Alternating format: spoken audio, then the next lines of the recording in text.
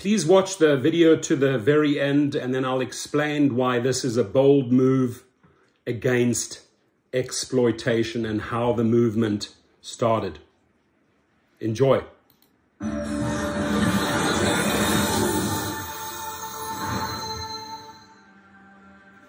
In a world where drivers have long been pushed to their limits, working tirelessly for a mere fraction of the fare, without regard for the wear and tear on their vehicles, comes a turning point. The introduction of driverless vehicles on America's streets has sparked a new threat to their livelihoods. But amidst this turmoil, the chairman and chief evangelist for Fare Co-op, Torsten Kunert, known as the Rideshare Professor, stands firm. My name is Torsten Kunert. I'm known as the Rideshare Professor to drivers and food delivery drivers around the globe. Hi, brother. In the past 3 years, we have seen our pay and our safety in our vehicles decline. And a movement was started by myself in December 2023 when I called for the first of 5 protests globally taking place in 3 countries, increasing to 20 countries in 2024. We achieved a massive media and social media victory. Now, I'm also the chairman and chief evangelist of Fare Co-op. That was formed a few years ago in Canada. I've been recruiting drivers, over 50,000 to date, around the globe for this cause, where 50% of the platform is owned by the drivers and 90% of the revenues generated go to the drivers. Let me take you to February the 14th, Valentine's Day. The theme was no love. Why did I choose no love? Because the companies have not shown us a single ounce of love when it comes to increasing our earnings. Quite the opposite. They have the highest take rate. Drivers are frustrated. Drivers are leaving the platforms. They are sick and tired of the abuse. Just look at the pictures from around the globe. The very next one will be on April Fool's Day, because we are not fools. We'll send a loud and clear message to those CEOs at their headquarters that we will not be treated like fools, period. We have a massive network of social media influencers from the gig world commanding YouTube channels, Instagram channels, Facebook rooms. I liaise and talk to them weekly. I work with unions, associations, and organizations around the globe. And when I decide to activate those gig troops, they all come on board because they are sick and tired of the abuse. We urge you to step in and play a big role in Fare, in the Fare Co-op. I urge every driver and food delivery driver to sign up, download the apps, and we have proven in Canada after 50,000 food deliveries how much the restaurants enjoy us, how much the food delivery drivers enjoy us, and how we actually know how to treat people like proper human beings. We are duplicating these efforts starting in the United States, starting in California. Come on board and enjoy the journey. The timing is now. On December 22nd, he announced the Valentine's Day strike, a bold move against exploitation. Overseen and co-founded by Torsten himself, that very day marked the soft launch of Fare Co-op in Los Angeles, a pioneering hybrid corporate/cooperative rideshare and delivery platform, empowering drivers with 50% ownership and 90% of the revenues. What unfolded next was beyond anyone's imagination.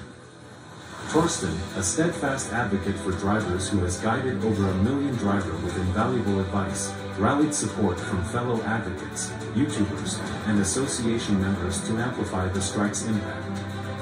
In a show of solidarity, 10 cities announced their participation within a month, sending a clear message to Uber and its ilk: the mistreatment of drivers must end.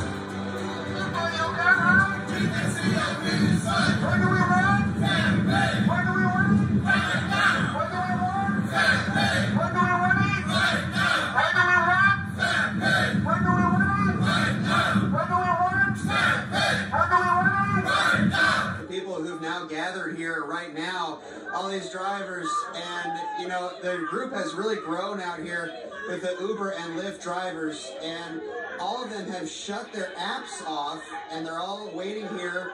They've shut them off during what they say is one of the busiest times. Thousands of Uber and Lyft drivers are ignoring their apps on this Valentine's Day, the demonstration, part of a nationwide strike.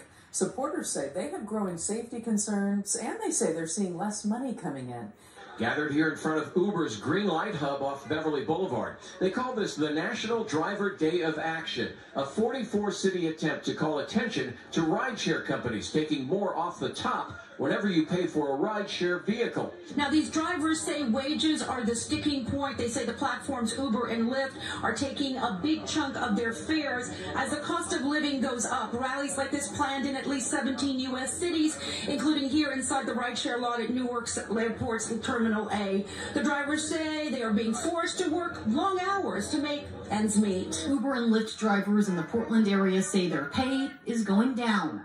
As you can see from the chart, there's a big difference, all the way from as low as 27% up to 68% that the driver gets paid. I want that equaled out. Craig Bethel has been driving with Lyft and Uber for years now and printed out a chart of his rides in one morning, showing how much the passenger paid versus what he pocketed. More than 100 Uber drivers gathered at the Potrero Center lot Wednesday morning. Drivers say terminations are often abrupt and without explanation or an opportunity to appeal. This is like enslavement. We're being enslaved.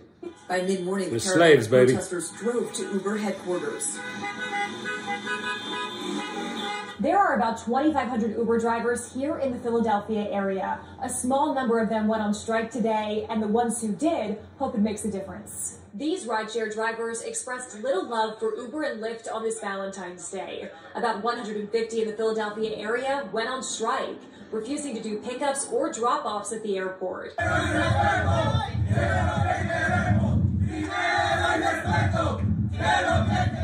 Connecticut Uber and Lyft drivers gathered at Bradley International Airport in Windsor Locks Wednesday to call for the end of what they say is corporate greed and demand a fair wage. Drivers are backed by groups like the Independent Driver Guild and the Justice for App Workers Coalition, who helped organize the Hartford strike, and 9 other metropolitan area airport strikes throughout the country. For those wondering where the rideshare drivers were, the answer is here at the rideshare lot on the east side of Tampa International. A walkout, or in this case, drive out, for close to 2 hours today.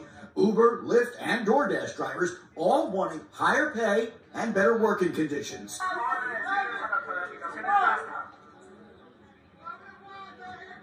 how many drivers that didn't know about this action is standing with us because they are fed up. Trip in 4 years and a half. They don't want to pay. We are nothing.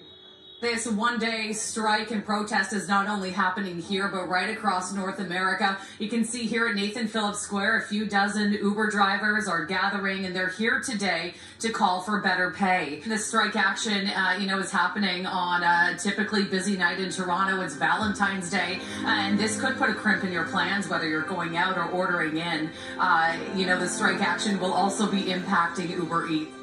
The movement swiftly gained momentum, with 45 cities across 3 countries joining the cause.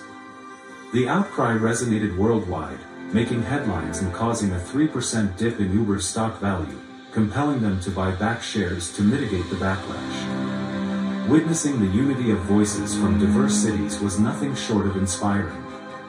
Drivers in Los Angeles, San Francisco, Portland, Newark, and Philadelphia, inspired by the promise of fair co-op, took to the streets with banners and chants, advocating for fair pay and a sustainable alternative to the impending automation. The movement's crescendo is set for April Fool's Day, with plans for an even larger protest and efforts to expand fair co-op's reach. We are not fools. We'll send a loud and clear message to those CEOs at their headquarters that we will not be treated like fools. Period. This isn't just a call to action. It's a testament to the power of unity and the strength of collective resolve. Your support can make a difference. Join us and be part of a movement that's not just fighting for fair wages, but for the very future of our communities. Together, we can forge a path towards a fairer, more inclusive world.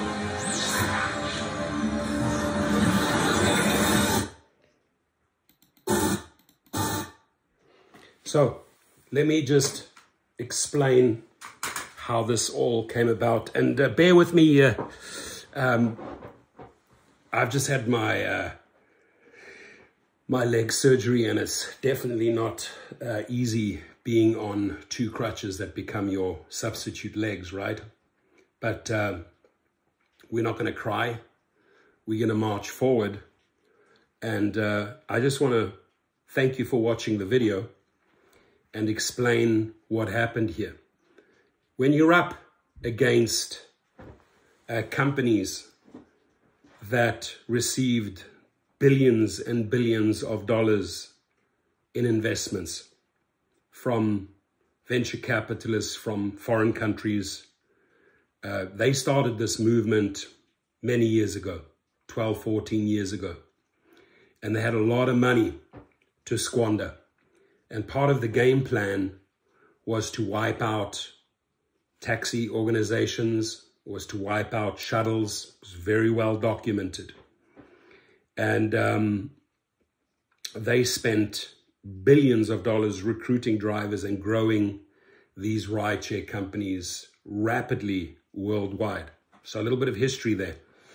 But as we moved on through Travis Kalanick to Dara Khosrowshahi, from Logan Green, John Zimmer to David Risher, you and I know that our pay went one way, down.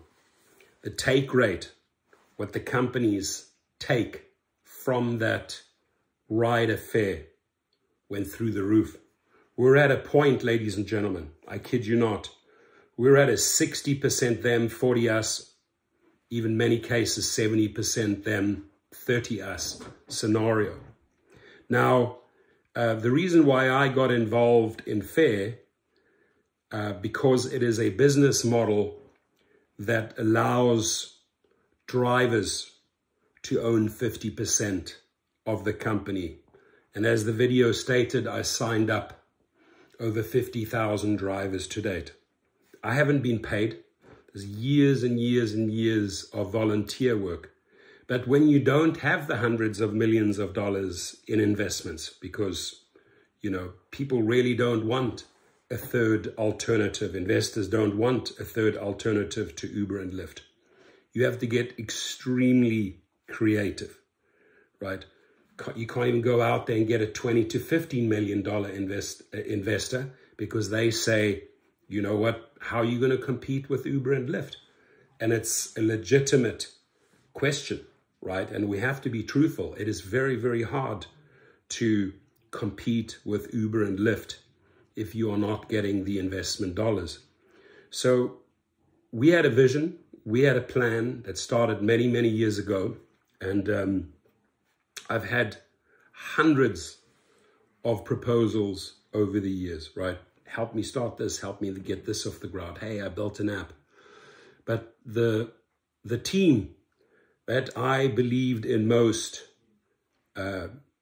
operated out of Canada and showed that after all the years of us slugging away, paying out of our own dollars, paying for the programmers, the technicians to bring, and and then you got to build the apps, and you got to pay people to run beta tests, and you got to just keep on slogging away without receiving money, without receiving investment dollars.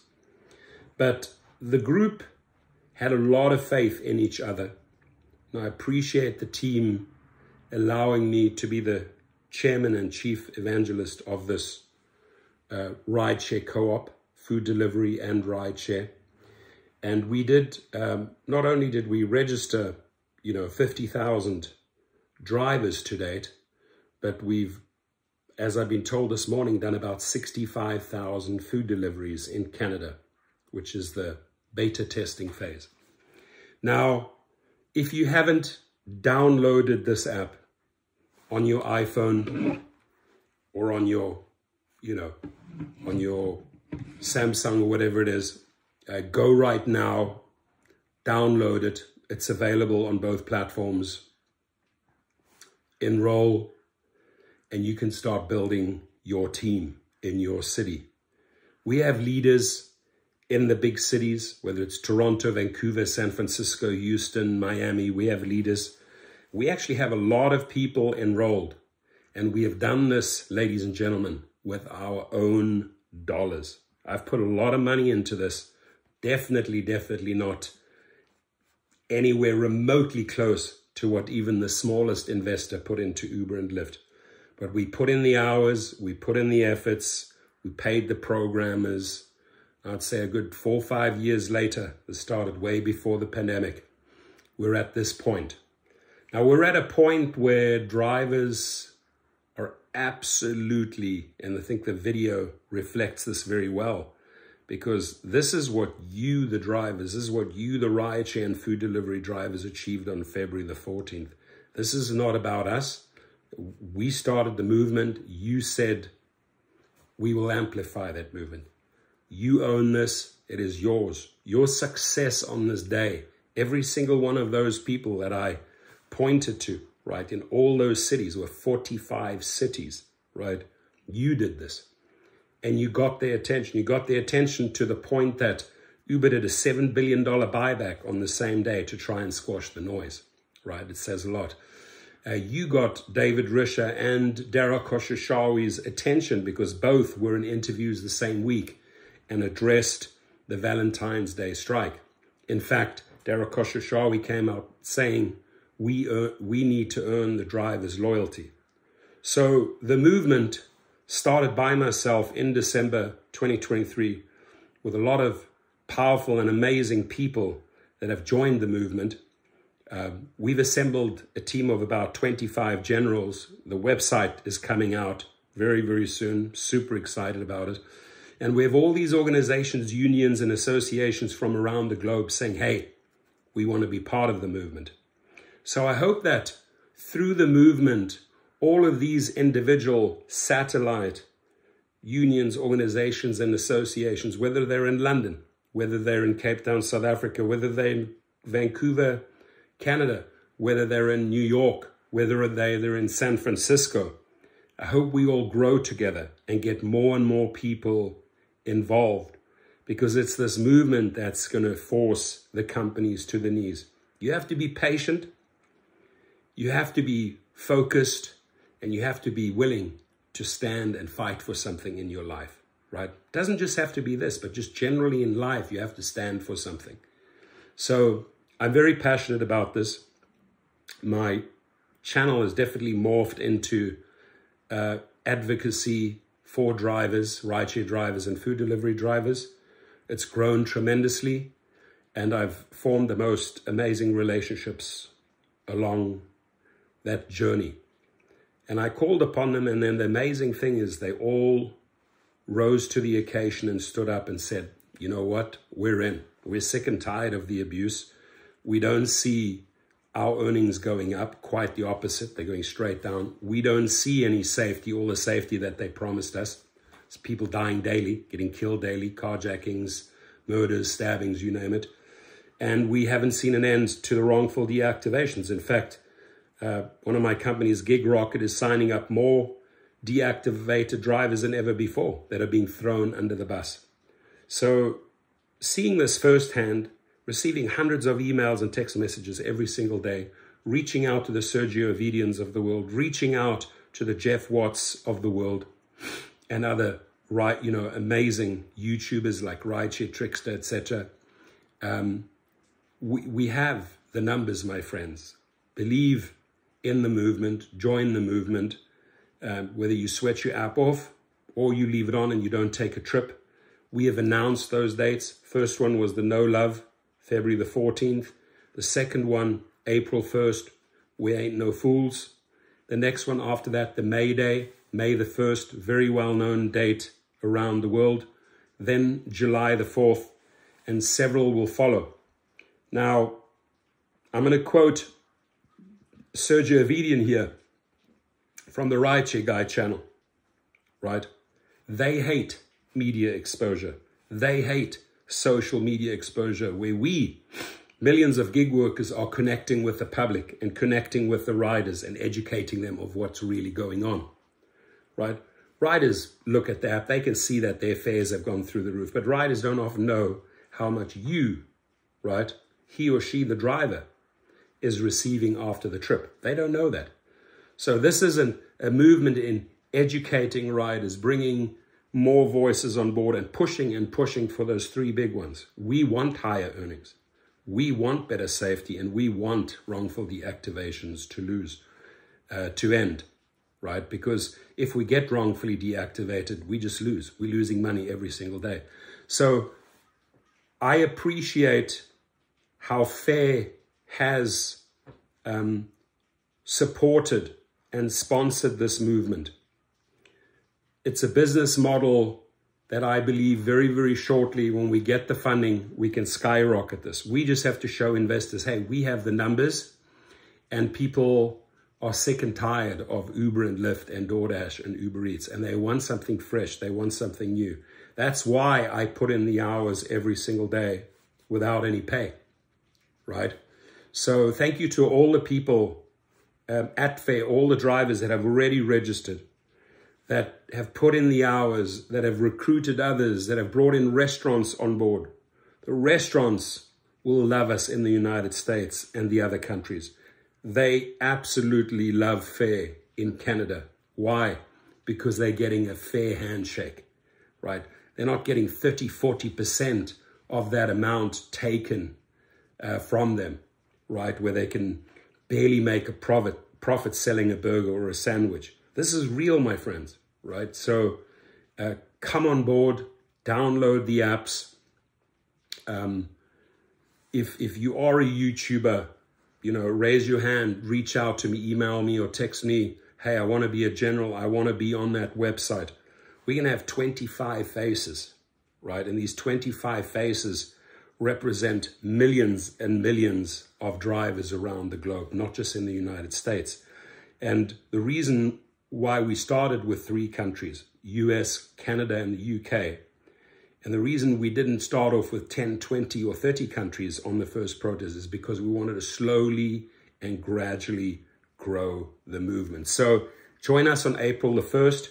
Either switch off the apps or keep them on, run those surges up. And then join us on May. Join us in July the 4th, right? And we will force them to bring change.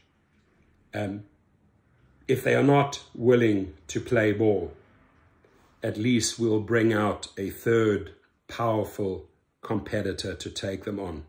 And this here, by the way, is owned 50% by drivers, 50% by investors, and the split is 90-10. 90-10. What Travis Kalanick once upon a time paid us out, that's where we're going to go back to. So download the apps, and thank you for your patience, and thank you for staying on board, right?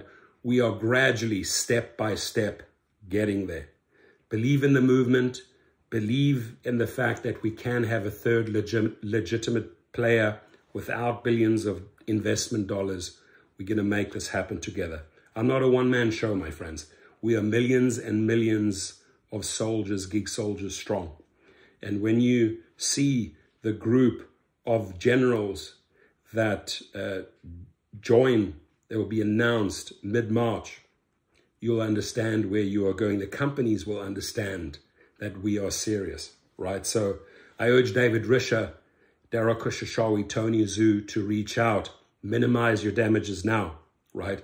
You can become a friend and a partner versus a slave driver, versus treating drivers like you own the plantations and they're working for you on the streets, bringing in the money. We're going to change that. If they are not willing to change the ways, we will change it for them. I promise you that. So please leave your message below. Share the video. Again, the link to the actual video, without my face being in it, if you just want to take the video and you want to tweet it out or X it out, whatever, like x.com, or if you want to put it in Facebook channels, I'm going to put the link in the description below, ladies and gentlemen, right? So that will allow you to just grab the link and really push this in social media. This video here just gives you a lot of the background, how it came together, and then, you know, my input at the end of the video explaining how this all comes about. But I would greatly appreciate if you just grabbed the link and ran with it, you know, just put it out there, and let's get a couple of million views and educate people so that more and more people enroll, and that we can eventually take on Uber and Lyft. God bless you all. I appreciate you, and leave your comments below. Thank you.